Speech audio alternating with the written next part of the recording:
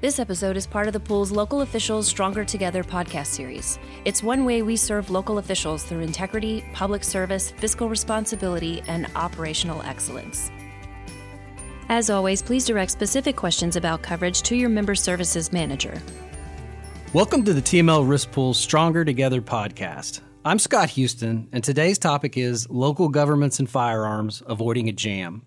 This is the re-recording of information about local governments as employers allowing or prohibiting their employees to carry a handgun while at work.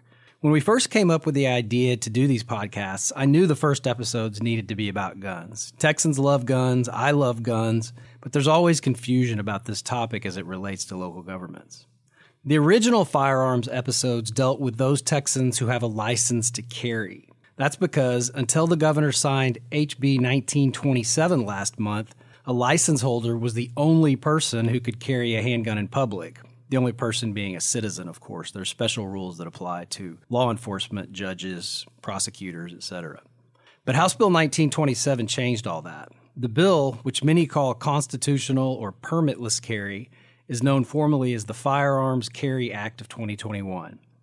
It authorizes most Texans over 21 years of age who haven't been convicted of certain state or federal crimes to carry a handgun in a concealed manner or openly in a holster without the requirement to first obtain a handgun license.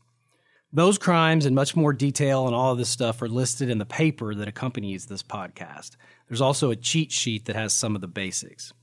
Interestingly, House Bill 1927 does not repeal license carry. Why would they leave that bureaucracy in place? Well, at least two reasons. One is reciprocity. Several other states still require a license to carry, and a Texan must have a Texas-issued license to carry to take advantage of that. And number two, ease of firearm purchase. License holders get to skip the subsequent background checks. The decision to leave licensing in place is also relevant to today's topic because some local governments might not want to allow unlicensed employees to carry while at work, but they may want to allow licensed employees to do so, and we'll talk about that in more detail. Here's what we usually do on these podcasts, and this episode will be no different. I'll give you an overview of laws that are relevant to local governments. Sometimes I'll hear from special guests, which I will today, and then give you a few action items at the end to make sure you're getting everything you can from our partnership. Each time we do one of these, we'll have detailed links or written information to go along with your action items.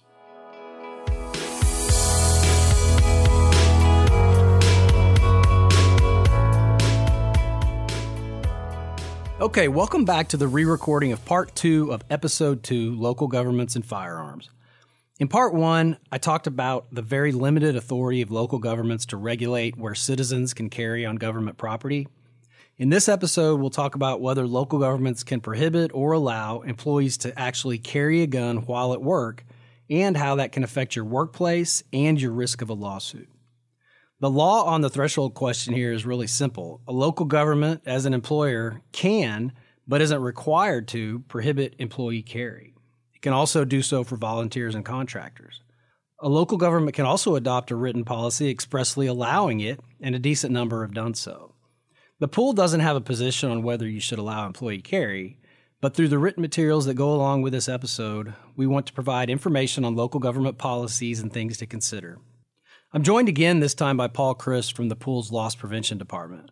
Paul has over 30 years in law enforcement and now provides training for the pool in that area. Last time, Paul and I kind of lamented that the required class and shooting test to get a license isn't really that hard. Well, how the passage of a bill can really change our perception, right? Maybe, for purposes of deciding which employees can carry, those minimal licensing requirements actually are better than nothing. As a law enforcement trainer and a license to carry instructor, it's kind of my side hustle. At least you have somebody with eyes on the person saying, okay, they meet the minimum qualifications. They passed a test that tells them when and how and under what circumstances they can carry and where they can carry. And they go through that. And it's not a hard test. I've never had anybody score below 80, and I've been teaching the class for 3 years. At least as an instructor, I've got eyes on you, and I can see you pull the trigger and handle the gun. And if you do make a mistake, I can correct it.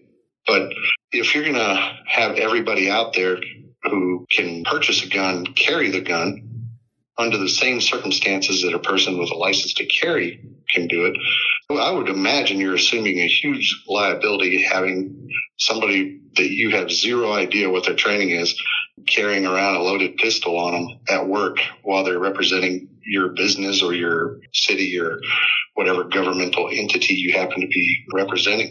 And I have seen some very scary incidents of people handling guns. They don't know what they're doing. Okay, you can buy a gun, but they put the bullets in the magazines backwards. So you have the wrong caliber bullet for the wrong pistol.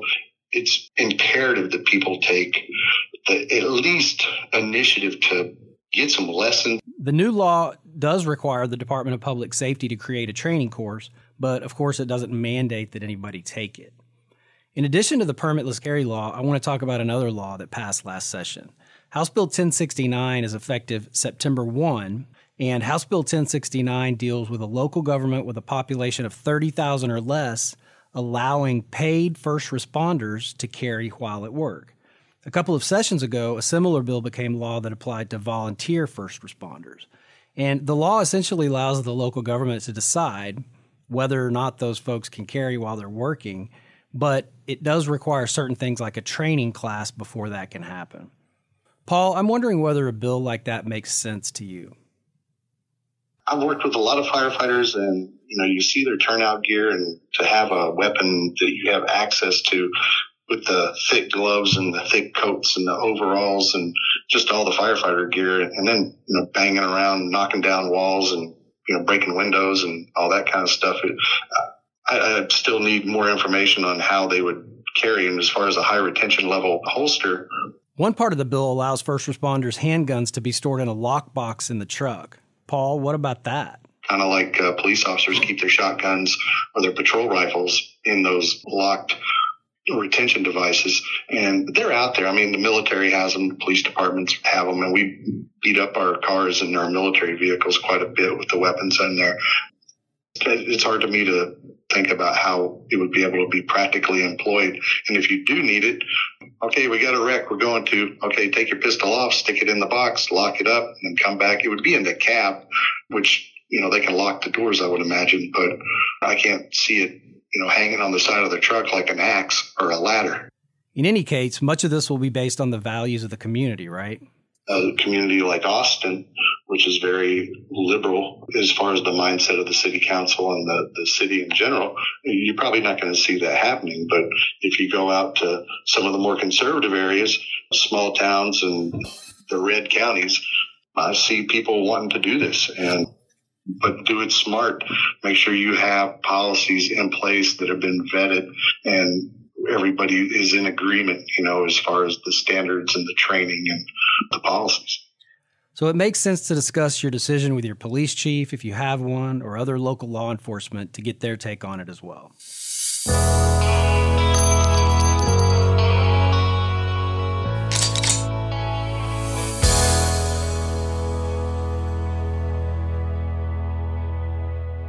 Okay, we've talked about the ability to allow your employees to carry at work if you wish to do so. Let's talk about liability now. The number one question related to employee carry is, will my local government be liable if an employee shoots someone? And unfortunately, the answer is we just can't know for sure. There's no blanket liability protection for an employer whose employee shoots someone while on duty. The only express attempt to protect a local government relates to license carry by volunteer and, come September 1, paid firefighters and EMS. Those laws do not mandate that you allow those employees to carry while on duty, but it does on paper attempt to limit your liability if you do so. So liability for the actions of any other local government employee is governed by the state's Tort Claims Act and a federal law called Section 1983. These are extremely complex laws with hundreds of appellate cases interpreting them, so it's hard to give a 3-minute explanation, but I'll give it a shot. Yes, I know, I had to reuse that pun from last time. Most local governments have something called governmental immunity. That means they can't be sued unless a specific state law allows it. The Texas Tort Claims Act is the primary state law that does so, but only in very limited circumstances. One of those is when an employee uses personal property, in this case a handgun, in a negligent way. So let's say an employee bought the wrong holster for their gun. He bumps up against the desk at work, the gun goes off, and it shoots a utility payment customer. Is the local government liable? It's possible because he was negligent in the use of the gun. But what about if the customer comes at him with a machete and the employee shoots and kills her? Well, that becomes an intentional act for which the local government's immunity probably won't be waived.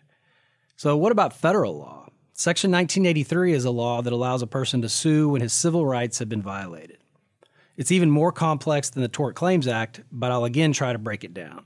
To succeed using a Section 1983 remedy, a plaintiff must prove that his constitutional rights were violated and the violation was caused by a person acting under, quote, color of law.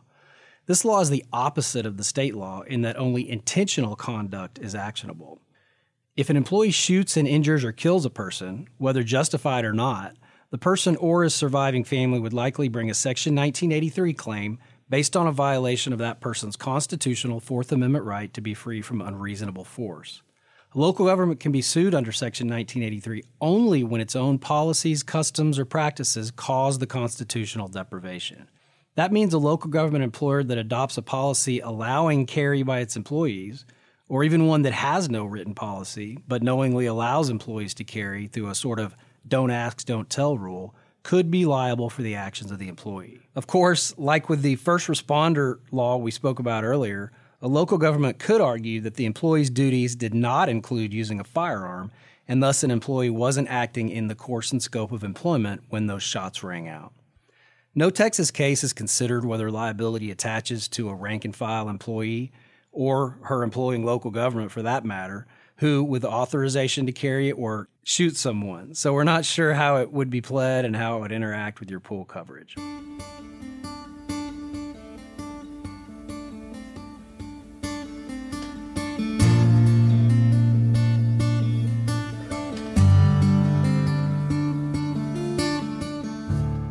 Okay, let's do our action items now. Action item 1. Do you even know if your employees are carrying at work? Your first item is to, in consultation with your local law enforcement and your attorney, talk about whether employee carry makes sense for you. And if it does, whether no policy, a written policy, or training requirements would make sense. And action item 2 is, no local government employer should ever tell an employee that his or her job is to, quote, police their work area, even if they're carrying. In fact, it should be made clear that the exact opposite is true. Except in the rarest of circumstances when serious bodily injury or deadly force is imminent, the appropriate action is always to retreat and summon law enforcement. We don't want people thinking they're the cops now or thinking that they're out in the Wild West and take justice into their own hands. Even with the license to carry class, what they teach is that you may use deadly force in very few situations. So your second action item is to think about adopting a workplace violence policy and regular training, including actions employees should take in the event of an active shooter or any similar event. That training puts into muscle memory what to do so employees aren't running around panicking. And that's why whenever you see fire drills at schools, that's what happens. The kids go line up, walk out in the hallway, and they go out in the parking lot and sit there and goof off for a while, and then they march back in the classroom. And it's a muscle memory. Everybody knows what they have to do. And at least walk through it one time, talk about it, get in that frame of mind of safety and self-defense and keeping your peers and your coworkers safe as well. That's it. Texans have strong views on gun rights, one way or the other. Your culture locally will determine what you decide to do, and we want you to have the tools to understand the possible consequences of your decision.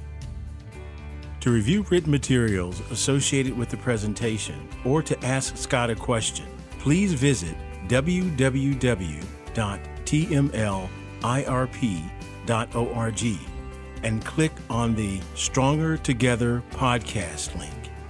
Please remember that the information in this episode is provided for informational purposes only and doesn't constitute legal advice. We recommend that you review the podcast and the accompanying written materials with your attorney prior to taking action.